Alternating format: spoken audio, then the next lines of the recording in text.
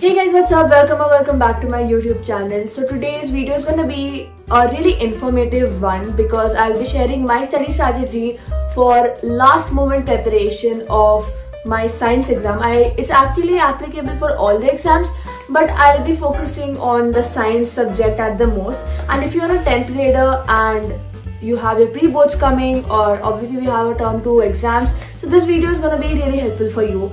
So the tips are very realistic, like it's not something very hi-fi kind of that you need to study for 24 hours or something like that. These are just really simple tips and techniques which I use for last moment revision, and this actually makes things, go into my head very well. So that's why I thought to share all these tips with you guys as well. So yeah, now talking about the first thing is that you should know your syllabus. That's the most basic thing, and it is something you should do. I mean, there might be people who might be saying that it's obvious to know your syllabus, but there are people who do not even know the syllabus and they might be confused. Like suppose there's one chapter and they'll be like, oh, I studied the other chapter instead. So that happens. So make sure to check your syllabus at least a few days prior. I mean, you should be knowing it because you're in class 10th and you should at least study for the whole year. But just in case you're one of those people who did not study the whole year and do not know your syllabus, go check out your syllabus first. So just for a glimpse, I'll tell you guys, we have 7 chapters in total for science, which is for chemistry we have 2, for bio we have 3, and for physics also we have 2. So for my case, physics actually, the moment when the CBSE board decided to cut off syllabus, or decided the term 1 and term 2 pattern, before that itself we had completed both the electricity and the magnetism chapter. So I was done with that chapter before term 2 as well. So, and between term 1 I obviously could not revise this chapter or read it, so everything obviously went out of my mind, but still I had this glimpse of what the chapter is all about. And actually, to be honest, electricity is also an important one, but the most important topic which you must focus on is chemistry. And in chemistry also, carbon and its compounds is the topmost priority which you must have, and maximum questions do come from that chapter. And like carbon and its compounds, that chapter would not work according to your common sense. There are other chapters which might work according to your common sense, which is biology, but in physics, no, in chemistry it does not work according to your common sense, and you need to know all the terms and the definitions according to the CBSE's textbook. So that's why I prefer to study chemistry, which is totally oriented to my NCERT book. And you guys, focusing only on your NCERT works the best, because there are many people who say that go to reference books and stuff, but to be honest, don't go over any reference books, because what I have seen in term 1, everything is from the NCERT books. Although the questions might be a little twisted, but the basic glimpse of the question and the answers, they are somewhere or the other in the CBSE's NCERT textbook itself. So this is my most important tip for all the 9th graders who will be coming to 10th next year. Do not take any reference books. You can take it for math because you need some questions to solve. Instead of reference books, take some sample papers, take some books which have question banks. Take those, but don't take reference books and stuff, because I felt they are not of that much use. So yeah, that was my little tip which I have felt being in 10th. And then first, as I told you, chemistry should be your first priority, and in that also study carbon and its compounds.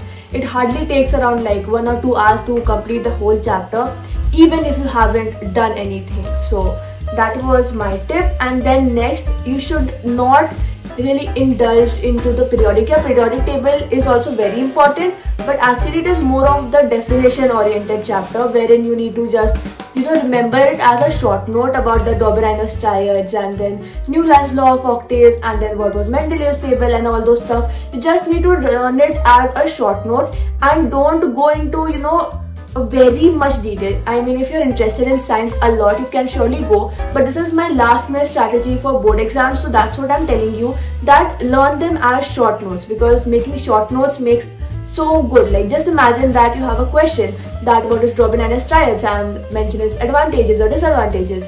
So you just need to prepare your stuff according to that, and I'm sure like all the questions come either twisted or turned around that corner only. So that's how you should study that chapter.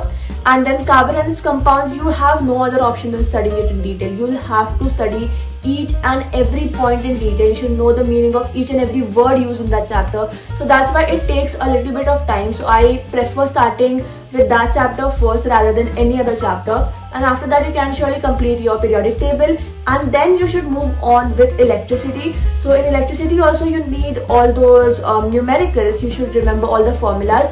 And if you are someone who's not good in physics, so I have this tip that if you have to learn all the formulas, it's really hard to learn the formulas for some people.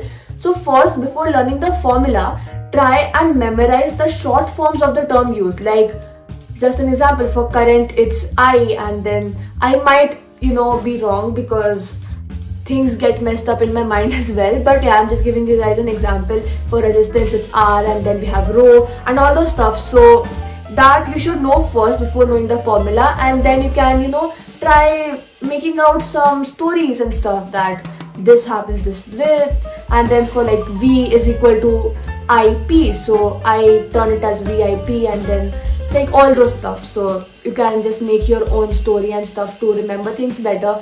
So after chemistry, touch on to physics, and in physics do the electricity, and then do the magnetism chapter, because magnetism does not contain a lot of stuff, because the major, I guess the generator part is deleted, or the motor, no, I guess the generator part is deleted, and that was one of the most mind-boggling tasks to do, and that itself is deleted. So I'm so happy for that. And then next you should start on with biology.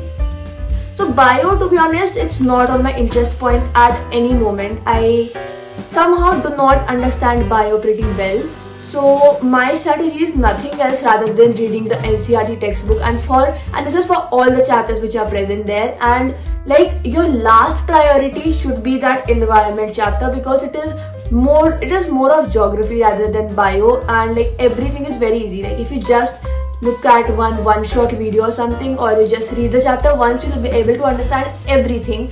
And my basic tip for all the science subjects, or you can say any subject in all, is that learn the chapter as short notes, make questions and then write the answers of them, and yeah, just frame as many questions as you can by yourself and answer them by yourself. So that covers the whole entire chapter. And then solve the worksheets sent by your teachers, because pre-boards, in case you are having your pre-boards, then solving worksheets sent by teacher is so important, because there are many questions which the teacher actually just copy paste from your worksheet she had sent into the paper, the question paper. And then solve the sample question paper of CBSE very well, because the difficulty level and the type of questions, they are literally copy pasted in the pre-boards, maybe pre-boards, maybe actual board exams. But CBSE sample paper helps me a lot, as I had even mentioned that in my previous vlog where I had my English exam, and one of the comprehension, it was actually from the CBSE sample paper itself. So that's why it went very good for me. So yeah, that was one of the biggest advantage of me solving the sample paper. And try to solve the sample paper as many times as you can. It's not like you have solved it once so just leave it. No, solve it as many times as you can, because it is very, very helpful for that.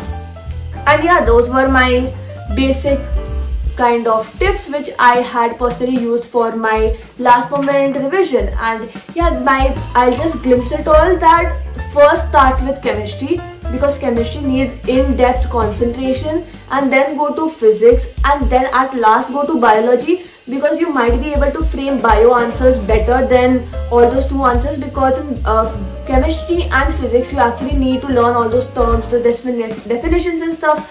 But in bio, the definitions also, they are pretty much basic, and you don't need to put a lot of brain in that. So yeah, and in bio also try on focusing more on that chapter, heredity and evolution, because it has all those pea plant and stuff. So you need to focus on that, because that is something we haven't yet done before. So yeah, that was my tip for science exam. And I guess I guess I'll make a video of separate tips and techniques also, if you guys want that. And yeah, I guess I'll end this video right here, and I hope you guys found this informative, and this might have helped you all some or the other way. And if it did, then make sure to give this video a big thumbs up, subscribe, turn on those post notifications, and comment down below what your favorite part in my video was. Till then, stay safe and keep watching, and all the best for everyone who has the final exams, boards or pre-boards going on.